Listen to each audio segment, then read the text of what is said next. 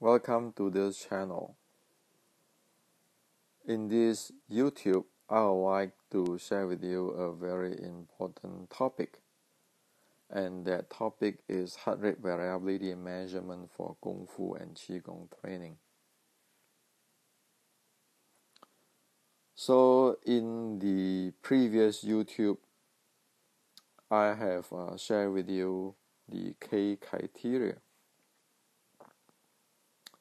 Heart rate variability is a part of K criteria. Heart rate variability, or HRV, measurement is needed for mapping ancient Chinese Kung Fu or Qigong training in sports science. This is important because heart rate variability measurement help us to quantize our training. Heart rate variability measurement is used in these two areas.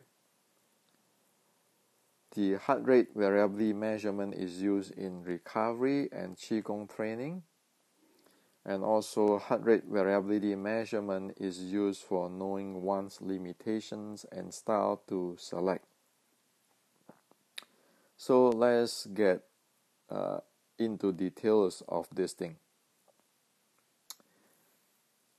Heart rate variability measurement used in recovery and Qigong training. So if we look into the H model, or the Chinese Kung Fu training models, which is presented in details in my book Wing Chun Inceptions, heart rate variability is here. Okay, it is under the training goals of warm up, cool down, deep recovery, and that related to the physiological state of Xing Qi, Nurture Qi, quiet mind, and natural deep breathing. So, in terms of recovery, we can monitor the heart rate variability to know where we are. In terms of the Qigong, we can monitor the heart rate variability to see if we train effectively and our physiological states. So as in the Wing Chun Inception, it shows here. This is the heart rate variability, okay, which is the RMSSD. This is before the Qigong training, and this is after. So before the Qigong training is 22.4, and after the training is 29.9. So we know that the Qigong training is effective, and also we can know our state of our physiologic. So that is where the heart rate variability measurement is used in terms of recovery and Qigong training. For the heart rate variability measurement used for knowing one's limitations and style to select, again, this is one page of the book Wing Chun Inception. So it is just here. It is well known in traditional Chinese martial art culture that high-intensity type of training is not suitable for those who are older than 40 years old. It is also well known in Chinese martial art history record that this degree of martial art practice could cause internal organ damage or illness. And here it said that, as in chapter 2, scientifically it is known that age is one of the factors that influence heart rate variability values. Lower heart rate variability generally indicates an increased biological age or older. Higher heart rate variability is correlated with increased fitness, health, and youthfulness. People who have high heart rate variability may have greater cardiovascular fitness and more resilience to stress. Thus, aging is an important factor to be considered setting a proper intensity of training. So, furthermore, as shown in figure 4.4, often monitors of HRV, which is the root mean square of successive difference, is a good way to learn about one's fitness condition. And here it said that in the traditional Chinese martial art culture, soft and gradual type of training in zone 3 or under are known to be suitable for those who are older than 40 years old. This type of training is named as soft style. Furthermore, for those who is weak or sick, zone 3 or under is the training zone suitable for them. So, with the measurement of the heart rate variability, we know where we need to train in so that we get result and not causing problem with our health. Okay. So again, with the heart rate variability measurement, we can monitor are we recovered or are we recovering, and also our Qigong training, and also we know what type of training we need to have or need to select, because we know our limitations.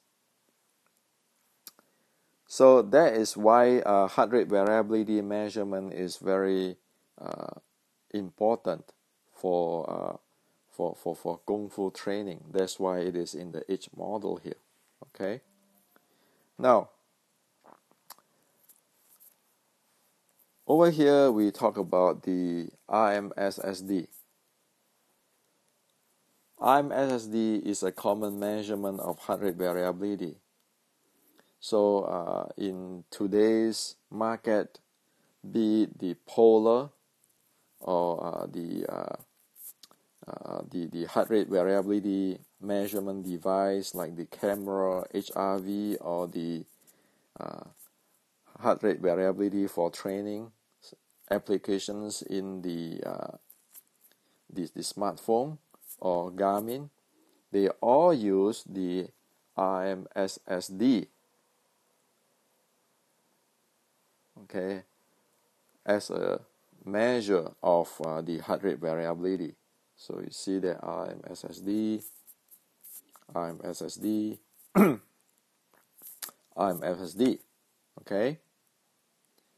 Now,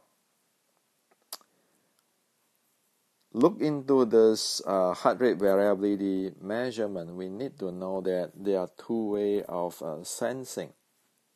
One is the ECG type, okay, which is sensing the electric signal. And another one is the PPG type, which is based on light-based technology, like based on the light shine at your body and to take the measurement.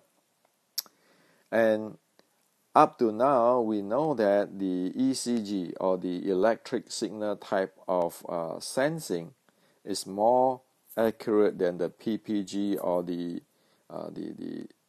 light-based type of sensing.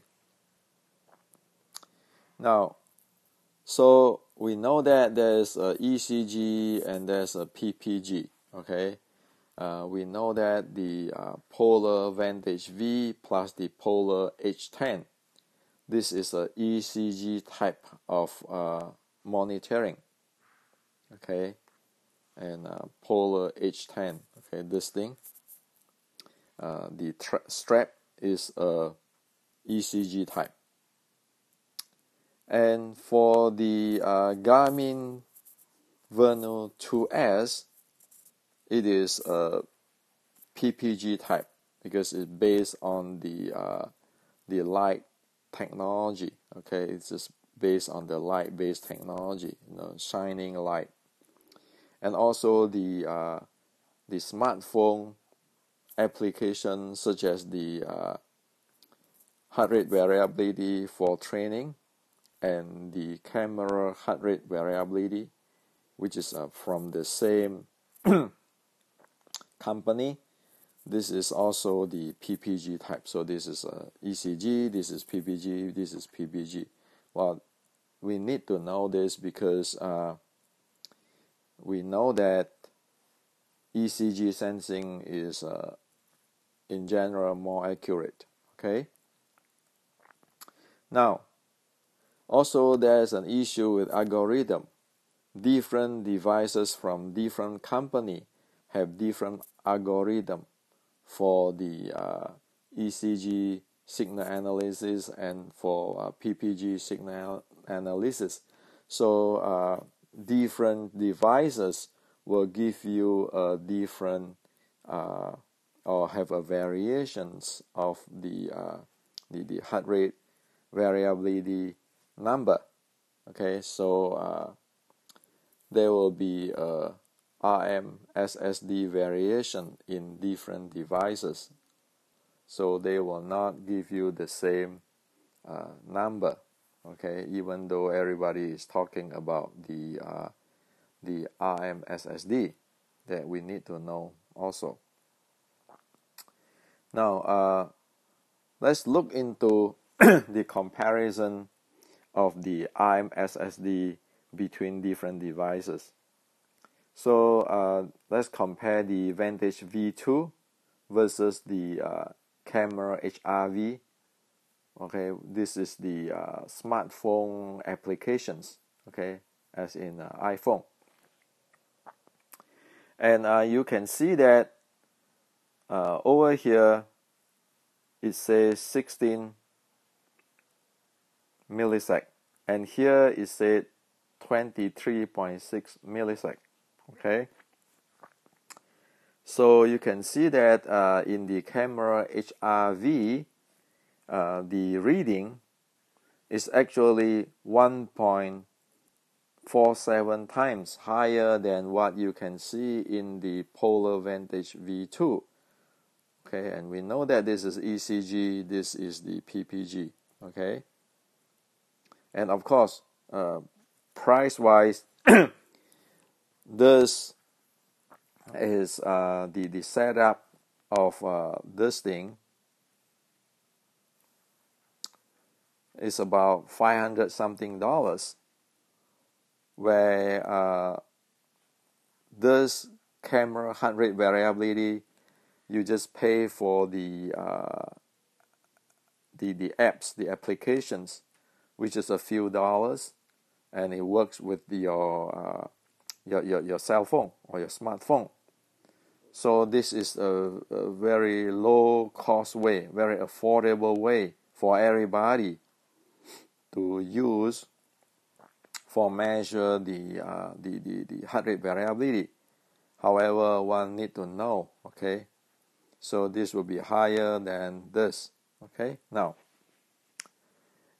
if you compare the Vantage 2V, the Vantage V2 and Venu 2S, you can see that again. This is the ECG, this is the PPG, and the Venu 2S from Garmin is measured 1.82 times higher than the Polar Vantage V2. So as in here, this is 17 and this is reading 31. So the reason I mention this is because we want to compare apple with apple, right? So whenever we talk about the heart rate variability measurement, we need also to say, to present what type of device we are using. So also we cannot mix on this thing, like one day you use the Polar and the next day you use the Garmin, and then you look at it and say, oh, I'm improved so much because now with the Garmin I got the 31 and then this I got 17. Okay, so yesterday I'm 17, today I'm 31. Well, that is not true. That number is just different based on different device, okay, and different company. And 17 is equivalent to the 31. So if you use the Polar Vantage V2, you have 17, and you use the Venu 2S, you have 31. Okay, they are the same type of states. Okay, you are in. Now, if you compare the Venu 2S versus the Camera HRV, you can see that the Venu 2S is higher, 1.75 times higher than the Camera HRV. Okay, where in the Camera HRV you measure 25.1 and the Venu 2S you measure 44 milliseconds. Okay, so this is what I like to share with you. Okay, you know why it is important to measure the HRV, and you know that there are different devices today that you can use to measure or monitor your HRV, and it can be ranged from really high cost. Okay, this is about $500 something, this is about $300 something, and this is about under $10 or under $20 with your smartphone. And as you can see here, as soon as you know their ratio, and you use the same type of the device to measure your heart rate variability, you will be able to track the improvement of your heart rate variability from your Qigong training or your states, your physiological state, whether you are in the tired state or you already recovery. Okay, so this is what I like to share with you today. Hopefully that more and more people is using this heart rate variability measurement for their Kung Fu and Qigong training, because that is a must. We cannot simply making claims in Qigong training or how good we can recover, and not knowing that our present physiological state on what we need to train or what we must not touch. So this is for you today.